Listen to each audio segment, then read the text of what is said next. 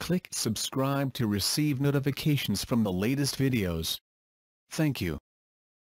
John Hockenberry, former WNYC radio host, is accused of sexual harassment.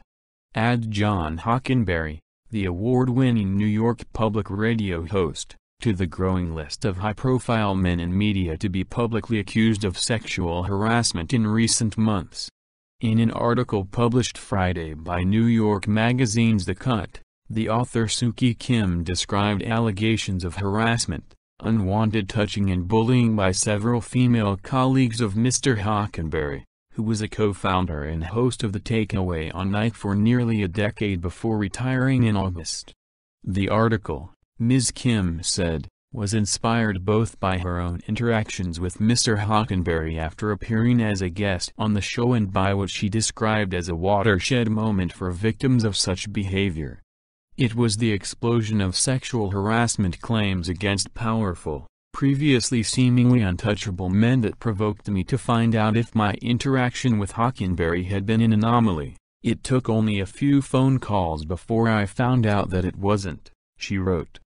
On Monday, The Takeaway itself added another voice to the chorus accusing Mr. Hockenberry of improper behavior. Rebecca Carroll, editor for special projects for WNYC, said on the program that he had made racially inappropriate remarks to her during a meeting soon after she started working at the radio station. Probably inside 30 seconds he said to me, in front of the staff, "If it feels like a slave plantation mentality here, that's because it is," said Ms. Carroll, who is black. He went on to talk about his efforts championing black voices. She added, "Mr. Hockenberry, 61, helped to start the show, which WNYC had hoped would appeal to minorities, in 2008. Early on, Mr. Hockenberry shared the spotlight with a succession of minority women as co-hosts, but he became its only host in 2012 when the show switched formats." The New York Times was an early collaborator on the program. Mr. Hockenberry, who was paralyzed in a car accident decades ago, did not immediately respond to a request for comment on Monday, but he did provide the following statement to Ms. Kim: "It horrifies me that I made the talented and driven people I worked with feel uncomfortable, and that the stress around putting together a great show was made worse by my behavior. Having to deal with my own physical limitations has given me an understanding of powerlessness, and I should have been more aware of how the power I wielded over others, coupled with inappropriate comments and communications, could be construed. I have no excuses."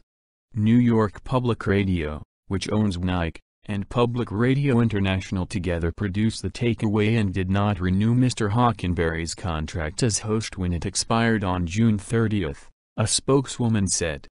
In its own news report on the allegations against Mr. Hockenberry, WNYC said on Monday that his performance seemed to suffer around late 2016, with producers noting that he seemed sluggish and unprepared.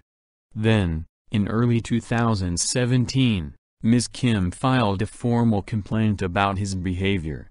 It is not clear whether or how those factors weighed into the decision to let Mr. Hockenberry's contract expire.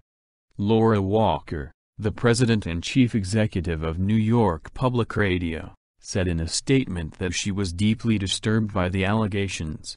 "Some of the behaviors described in the media were known to WNYC, and we investigated and took action at the time," Ms. Walker said.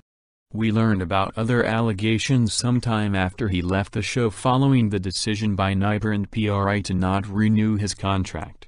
And some, we learned about for the first time in media reports." The New York Public Radio spokeswoman said the organization investigates each complaint it receives, including the ones described by Ms. Kim. Some of Mr. Hockenberry's former female colleagues told Ms. Kim that they had been the recipients of unwanted kissing, touching and sexualized comments. 3 minority women who were his co-hosts complained to WNYC after feeling undermined by him, according to Ms. Kim. One co-host declined to comment to Ms. Kim, citing a non-disclosure agreement. Another, Faricha Dia, said Mr. Hockenberry urged her to lose weight and suggested she was a diversity hire. A third accused him of sabotaging her. Miss Kim also shared her own account, which began about a year after her December 2014 appearances on the show. Mr. Hockenberry asked to meet with her, she said, and then began issuing repeated suggestive messages by email, persisting even as she declined to respond.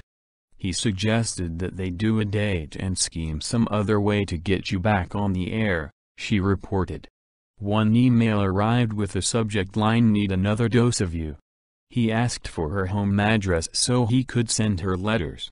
In one email, which arrived on Miss Kim's birthday, he asked if he was bugging you or creeping you out. "It was," she wrote, "as though he knew exactly how uncomfortable he was making me feel." Thank you for watching this video. If you find this video interesting, please like and share to many friends know. Do you have any questions? Please comment below to let everyone know. And do not forget to click on the subscribe button to receive notifications from the latest videos. Goodbye and see you again.